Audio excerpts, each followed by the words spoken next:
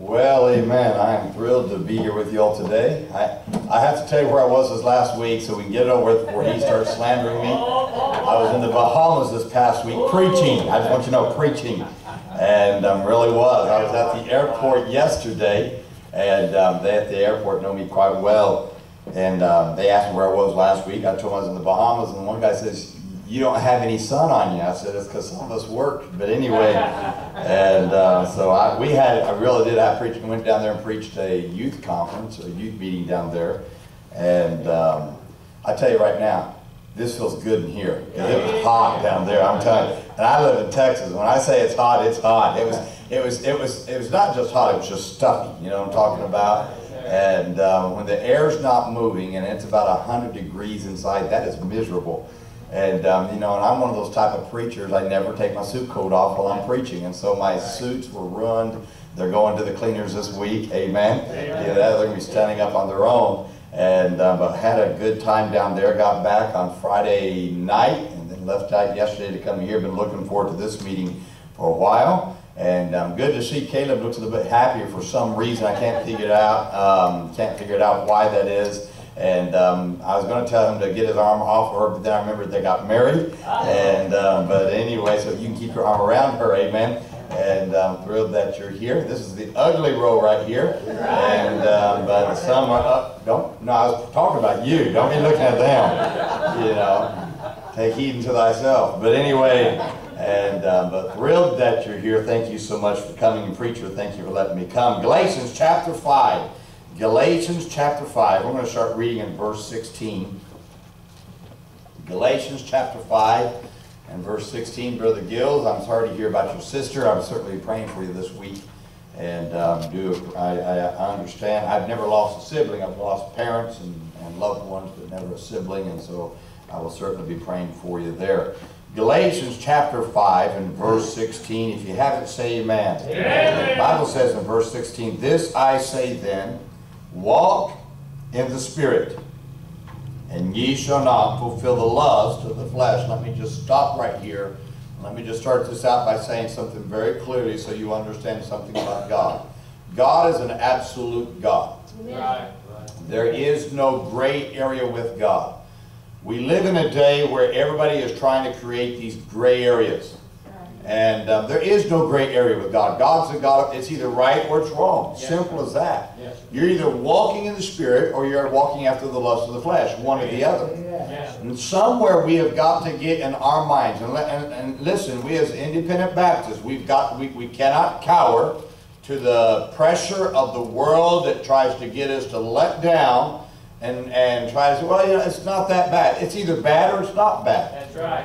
It's either wrong or it's not wrong. It's either a sin or it's not a sin. Simple as that. I don't know what's so hard about that. I mean, you know, it takes a rocket scientist. You're either going up or down. You know, there's no in between. It's either hot or cold. Somebody help me out. And you know, and that's just the way it is. And God is that way. You know what? And the sooner, I know this has nothing to do with the lesson, but I might as well just go, or I'm going somewhere with this. The sooner we understand that in life, truly, the easier life then becomes. That's right.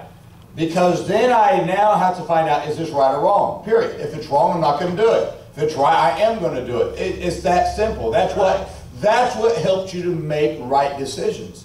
If you start creating gray areas, that's where decisions become difficult. That's right.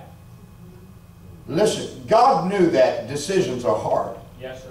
So He made it, you know, when we have, you know, you ever gone to, what's that, ice cream, 50-something flavors? Help me out. What was that? Baskin Robbins. You ever go there? 31 flavors. 31 flavors. Thank you. You've been there a few times. I mean, this is Ice Cream Sunday. We just canceled church. Anyway, and, but you know what I'm talking about. You go there and you have all those flavors. It's like, man, you know, if they just had 2 flavors. Yeah, yes, very true. Come on, somebody help me out. If they just had Moose Tracks, we'd be okay. Somebody help me out on that one right now. You know, that would settle all. And that's what God does in His Word. He just makes it this. You have this and this. Now, which one are you going to choose? Yes. Then He says in verse 19, "Now the works of the flesh are manifest, which are these: adultery, fornication, uncleanness, lasciviousness, idolatry, witchcraft, hatred, variance, emulations, wrath, strife, seditions, heresies, envyings, murders, drunkenness, revelings, and such like. This is a pretty bad list. Yes, sir. And let me say this though, and sometimes, and we're not going to go into this list today, but let me just say this. You would do yourself good to go home and figure out what these words are. Amen. But let me say this, everybody under my voice is capable of committing any of these sins when we walk in the flesh. Yes, sir. Don't ever think that you're above this. You never are. We are all capable of doing anything. That's why when someone falls, it ought to be a reminder, whoa, let me back up a little bit. Yes. Not to criticize them, but to look at me. So I say, well, am I on that path? Yes, sir. He says, of the which I tell you for, as I've told you in time past, that they which do such things shall not inherit the kingdom of God. But the fruit of the Spirit is love, joy, peace, long-suffering, gentleness, goodness, faith, meekness, temperance. Against such there is no law. And they that are Christ have crucified the flesh with the affections and lusts. If we live in the Spirit, let us also walk in the Spirit. Let us not be desirous of vainglory, provoking one another, envying one another. I want to take verses 22 and 23. We're probably only going to get to 22 this morning. I want to take verses 22 and 23, and I want to help the homes a little bit this morning. I'm a big proponent of the home. I'm a big proponent of marriage, and by the way, marriage is between a man and a woman. Amen. Yes, sir. That's right. Just make that one very clear right now. Yes, sir. There's nothing called a transgender. That's a choice. You're either male or female. Right. And God ordained marriage that men and women get married. Period. Yes, God's the one who instituted it. Amen. I think God should know what it is if He's the one who instituted it. Somebody say amen right there. Amen. It'd be like me telling Henry Ford that's not a car. I'd be kind of stupid to do that. It is a car. And if I want something else, then I need to create it. But the problem is it doesn't make it right. Yes, sir. And God knows what a marriage is between a man and a woman. But I want to talk to you this morning on the subject, who's pulling the strings? Who's pulling the strings? Father, take these next few minutes, and Lord, allow me to help some people. I know we have several in here, young people that are not even married, but one day they will be. But these truths will affect their relationship with their mom and dad. Lord, allow me to be your mouthpiece. Let me help your people, please. In Jesus' name, amen. Every man likes to make this statement, and don't you dare leave me here by myself. Every man likes to make this statement, I'm the head of the house. Amen. Thank you. And all three of you. But anyway, I'm the head of the house. And as soon as the man says that, woman jumps in. Woman says, but I'm the neck. It turns the head. Come on now. And all of a sudden what you have is you have two people fighting against each other for control of the home. Well, when you have two people trying to get control of the home, all of a sudden teenager jumps in. Teenager sees this. The teenager sees the weakness. So the teenager jumps in, and let me tell you right now, these teenagers are not as innocent as they look. Of course, looking at this crew, they don't look innocent anyway. But they're not as innocent as they look.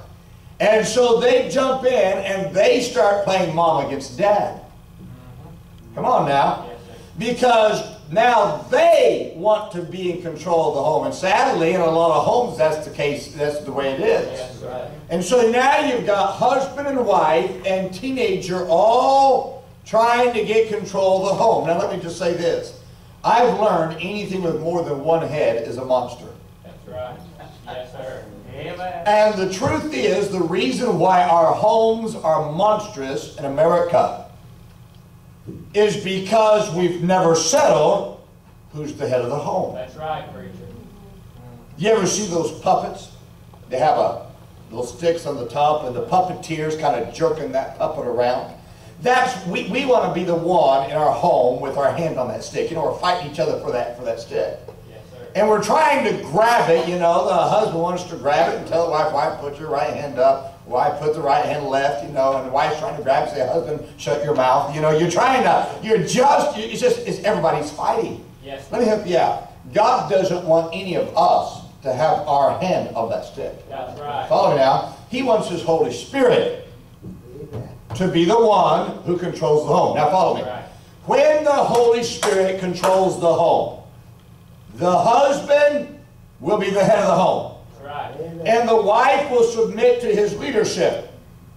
And the children will obey mom and dad. Yes, sir. Amen. Amen, Brother Domley. Yes, amen. And when you have that, you have a home that is at peace with each other. Now, in verse 18 it says, but if ye be led of the who? Spirit. The Spirit. You're not under the law. Let me explain that word law. And I know this, we're talking about salvation, but let's apply it to the home. The word law means this. It means no restraint, no regulations, no commands, no orders. Let me put it this way. No preconceived, I bring it down to one definition. No preconceived idea.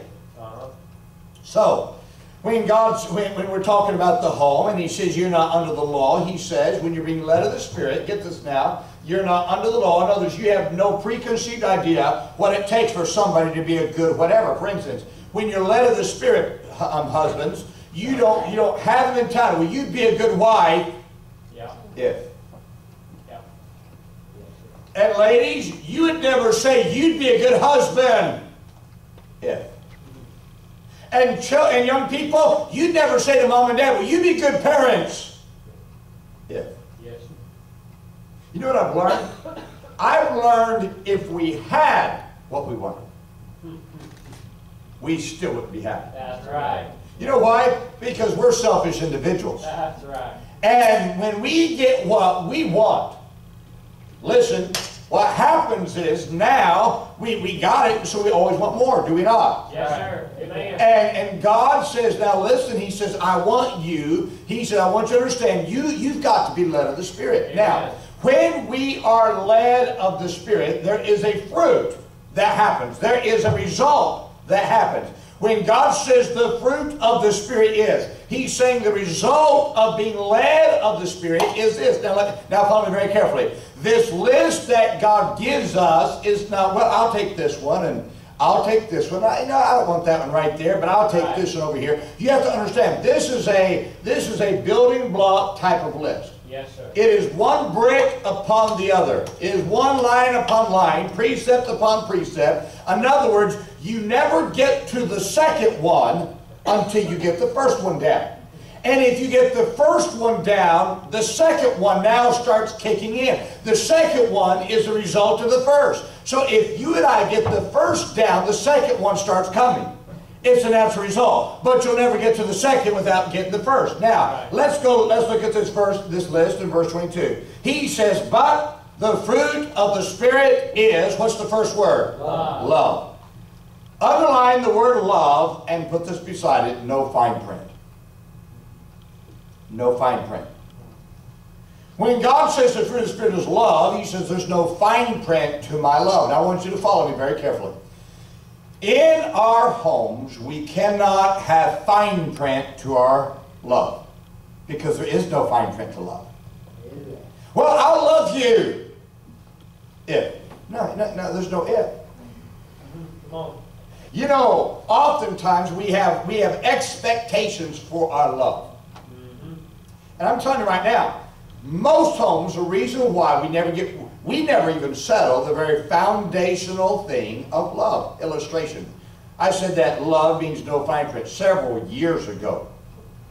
I was going through about 2 to 3 pieces of luggage a year with as much as I fly. And if you've ever bought luggage, it gets expensive. Yes, sir. And I told my wife, I said, honey, we've got to do something to stop this. I said, this is getting expensive. Buying luggage, you're buying 3 pieces of luggage a year. You start adding that up, that's $400 or $500 a year just in luggage. And so I started shopping for a piece of luggage and trying to find something, and I stumbled across this company that they had a guarantee. Their guarantee was a lifetime unconditional guarantee. I thought to myself, nobody's going to have a lifetime unconditional guarantee. So I began to read up, I went to the website, began to read up on the guarantee, and this is what they put on the website at the time. I don't know if it's there now, but at the time they said, we stand behind our guarantee so much that if you don't believe us, buy the luggage, take it home, run over it with your car, cut it up with a knife, light it on fire, burn it up, send it back to us, we'll replace it. I thought, yeah, that's a good way to make some money. So I didn't really believe the lifetime unconditional guarantee, so I called up the company. And I got a salesperson on the phone, and I said to the lady, I said, ma'am, I said, looking at this piece of luggage right here, and I said, I noticed that you said it is a lifetime unconditional guarantee. I said, ma'am, I said, when does the guarantee stop?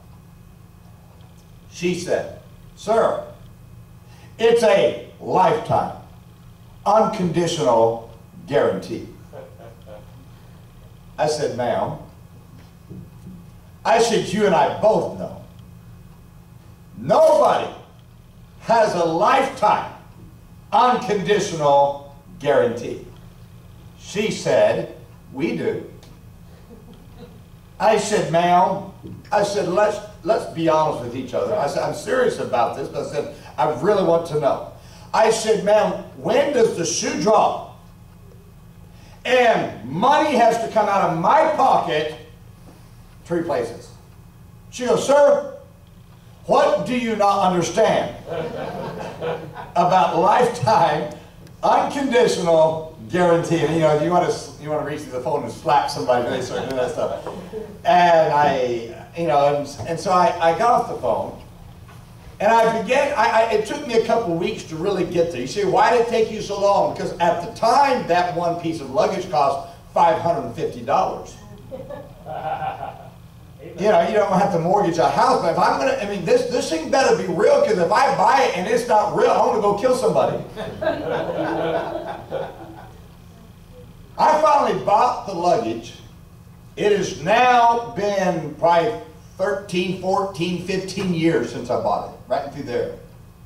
They've replaced it twice. They've repaired it several times, and it needs to be repaired again right now. But I mean, and I've never had any money come out of my pocket. That's what you call a lifetime unconditional guarantee. May I say this to the married couples, and may I say this to everybody? That's what love is. That's right. Love is a lifetime unconditional guarantee. Yes. Listen, we often hear people say, well, love is 50-50. May I help you out? No, it's not. That's right. It's not. Then I hear other people say, well, love is 100-100. Again, you're wrong. Ready? Love is 100-0. You give 100%, expect 0% back. That's right. Listen, for God so loved the world that he what? Yay. Gave. He didn't say, I'm expecting you to give anything back. He said, I'm giving. Yes, sir. I'm giving. Listen to me. Somewhere in our marriages and in our homes, we've got to get to this point that we understand that true love is not about what I get. True love is trying to meet the needs of your spouse. That's right. Let me just say this, and I'm going to be very careful because there's a mixed multitude here, but let me just say this. We got to be careful that we don't start manipulating people to get what we want. You husbands know what you have to do to get from your wife what you want. And you wives know what to do to get from your husband what you want. But may I say this, when your love is, husbands and wife are manipulating each other to get what they want, then one of our teenagers grow up manipulative. Tell you why? Because they think that's what love is. Because they learned it from guess who? Yeah. Mom and Dad. Amen, Brother Donald. Yeah. Yes. Hey, listen, until we get the foundation done, we're not going to even move further. That's right. Amen. We're not going to move further. Amen. And the reason why so many of our homes are a mess is because we've never even got the foundation down. Amen. Amen. Man, it's good preaching right now. Yeah. I'm not even preaching, I'm just teaching. Listen to me. When you get loved down, you'll be amazed what starts happening when you get loved down. But I said, first of all, love is no fine print. Number two, the fruit of the Spirit is love. Then what's the next one? Joy. Underline the word joy. Put this beside it. Content with what you have. Amen. Content with what you have. Now, follow me carefully. When you get loved down, and there's no fine print to your love, you will find joy. Yes. Immediately starts kicking in. Why? Because the joy is being content with what you have. What do you have? You got love. That's right. Listen, joy is not dependent upon what's on the outside. Joy is dependent upon what you have on the inside. Yes. Amen. For instance, I hate that white stuff that falls from the sky. It's called snow. Snow. Quiet. Snow is a four-letter word. That's right. I hate it. I hate it. That's why I live in Texas. Praise the Lord. Now listen, if I'd have woke up this morning, there'd been 5 feet of snow, I'd have called up your pastor and said, I'm going home. No, just kidding you. It wouldn't have affected what's going on. You know why? Because it's not outside circumstances that determine my joy. That's right. It's what I have on the inside. Amen. Now listen to me, husbands and wives and young people, listen to me. When you get loved down, you'd be amazed how joyful life becomes. Yes, sir. Let me become a little personal. I know you have a hard time believing I can become personal, but let me get a little personal. Ladies, let me talk to you first. Ladies, some of you ladies are killing your husband. See, what do you mean by that? It's because you're never happy with what he provides.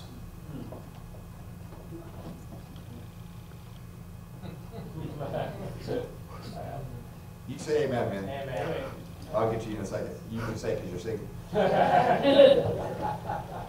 Listen, and ladies, I don't even think you even know what you're doing when you say this. I don't think you mean it in a bad way. But you look at your home. Your husband works hard to give you the home that you have. But you know, when you say, you know, this should be the perfect home. If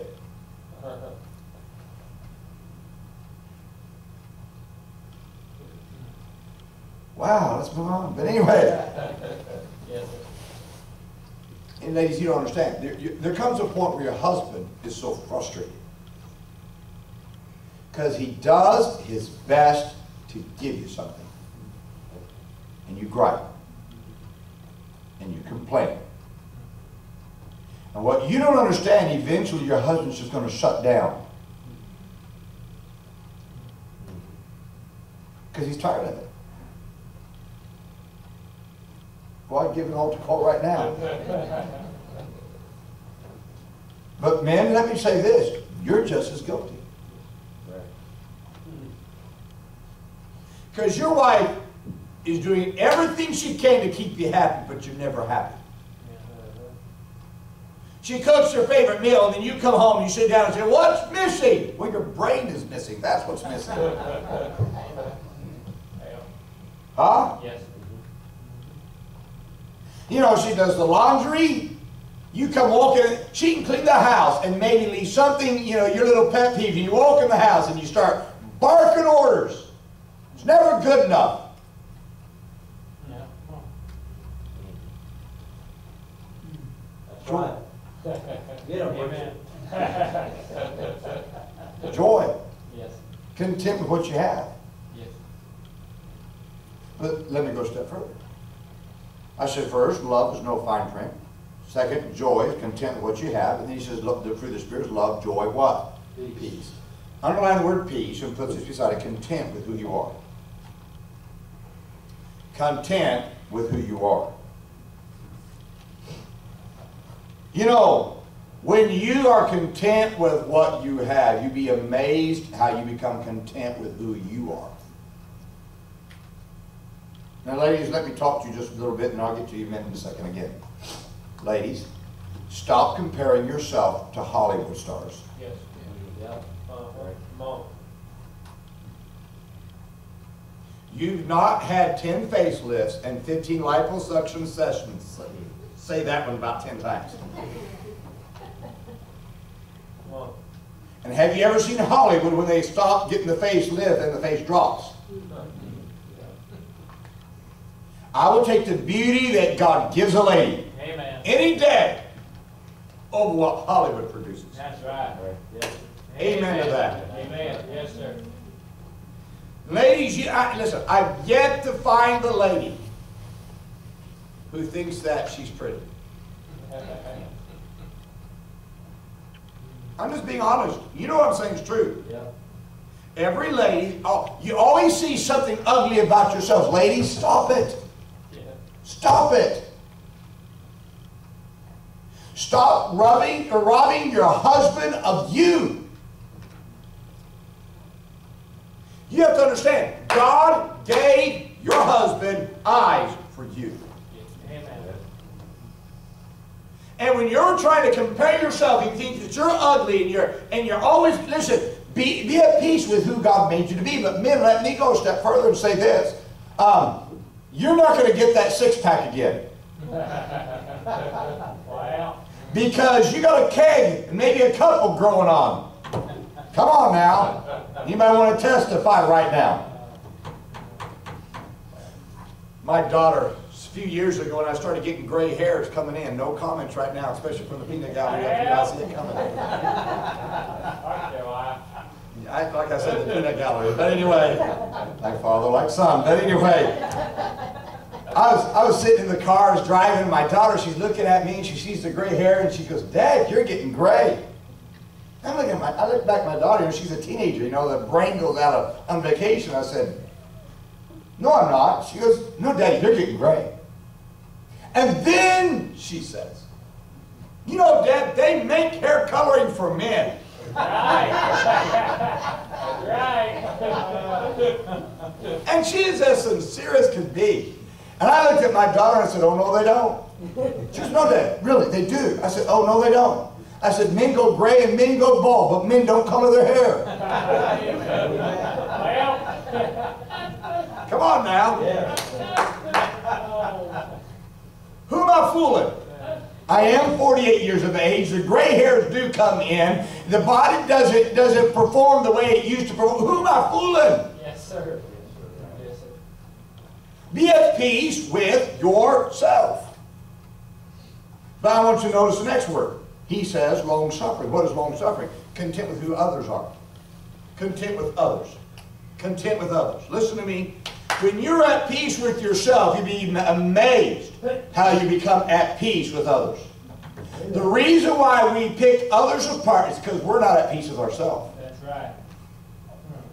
Yes, sir. Yes, sir. The only reason why you're picking your spouse apart is because you don't want them to be complete because you feel incomplete. That's good. That's good. Amen. Yeah. Yes, sir.